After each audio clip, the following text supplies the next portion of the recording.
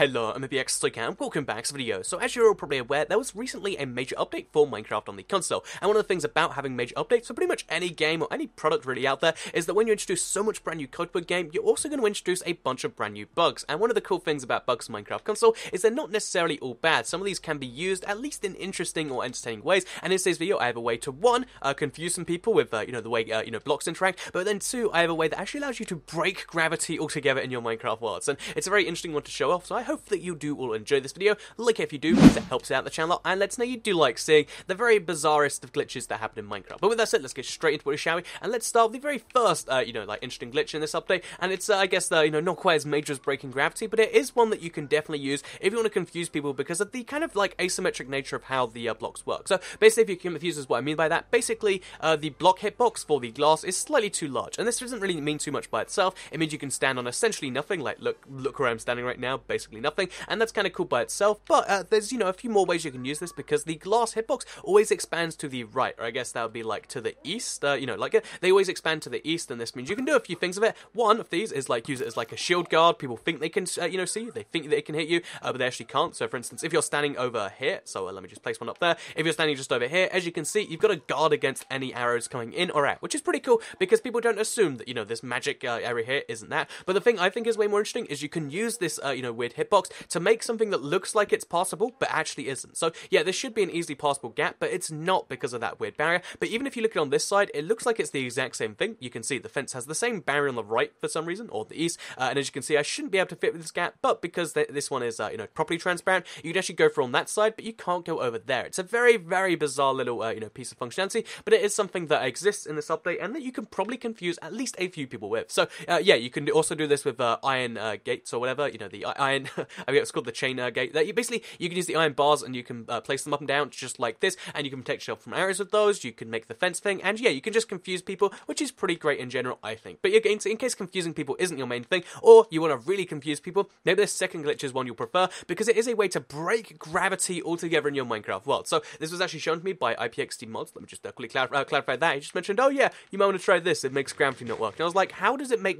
gravity not work? And it's kind of like how the updates before, if you place too much sand all at once, the world couldn't update all of it, so it'd have to do it block by block, except it does that all the time. So basically it means that if you do this long enough, you're basically going to break gravity for your entire world, which I know is confusing, but let me explain what I mean by that. So basically, if we place down a fence, which we'll do just over here, and then we place a bunch of sand on top of the fence, again, we have to kind of drop it on there, so let's, place a fence, let's drop the sand just from up here. If we drop a bunch of sand onto this thing, actually it probably has to be more than that, so let's place a fence up there too. Basically, yeah, if we drop sand onto a fence, because of the weird interaction that fences have, I guess they had to change them recently, as you can see, we're going to, on the side of the fence, which means we have to use the hitbox right there. If we drop that onto there, as you're going to see, if we do that again, it's just going to drop it into the exact same block, which is interesting enough when you've got two, because you've got this weird block of sand that actually contains two blocks of sand, which is kind of cool. And in case you're curious as why this is, it's because it's on a half block, which it's not meant to be. So the sand is continuously falling onto the same block, and it's kind of bouncing every now and then. However, you can't just do this twice in a row. You can do this as many times in a row as you like. So let's drop a third block of sand, let's drop a fourth block of sand, a fifth block of sand, a sixth block of sand. You probably get the point we're going for here. And if you do this, again, it's around 10 to 16 times. I think it, it depends a little bit on your console. But if you have too much falling sand all at once, especially if it's all in the same block, eventually what's going to happen is you're going to see the sand I placed down up here is just not going to fall down into there, which is a little bit bizarre, right? But the thing is, once you've done that, there's, again, we've got, I think that's 20 blocks of sand in this same block. As soon as you've done that, you basically set it so that, there's so much falling sand, the game is trying to update that, and it's not going to be able to update anything else. So, for instance,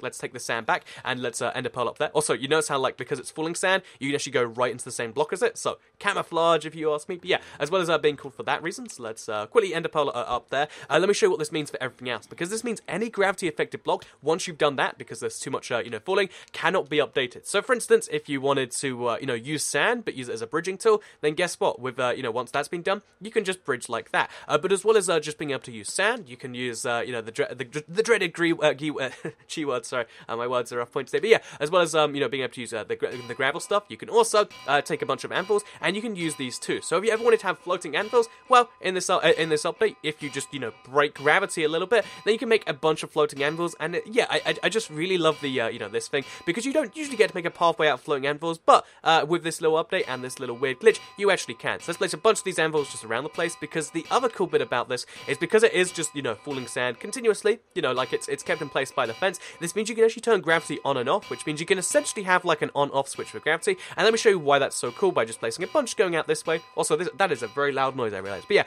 let's just place a bunch of these going out this way so you can kind of get the point. So let's go right up to here, let's call it, and then let's end up back over there. So now let's say we want to break the fence. This is like our on switch for gravity, because we can immediately turn gravity back on for the entire world. So anywhere in the entire world where stuff happens to be falling, as soon as this breaks and causes the weird thing to happen, what's going to happen is immediately everywhere else in the world, a few seconds after, it all happens all at once. And as you can see, you get to create like anvil rain, and I think there's some amazing map idea where or some minigame idea where oh, it's falling anvils, hallelujah or whatever. I just think that's a good idea, and just in case you don't, I figured that's a cool thing you might want to check out for some reason, because I had so much fun playing around with the gravity thing, and hopefully all of you do too. So yeah, there's 2 glitches in TU46, which I think are they're not necessarily great, and they will be patched out, and that will be a good thing, but in the meantime, at least have some fun with them, at least confuse a few people, because I know I'm going to do that at least a few times. So I hope you did all enjoy this video. Let's throw an ender pearl through this gap, right? Wait, no, never mind. But yeah, hope you did all enjoy this video. Like if you did like it, because it helps out the channel. Let's know you do like the video. Share if you really liked it, and subscribe if you're new around here, because I make videos like this one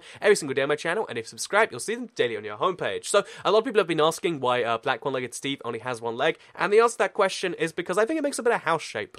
As you can see, you got this nice little, it's like a hallway, but it's an upwards hallway. So yeah, just in case you've been looking at that, not only does it make a better house, but it also requires less resources, and I know, I like the bone thing that's coming out there. Anyway, with that said, I hope you all enjoyed the video. I'll see you all next time. Goodbye.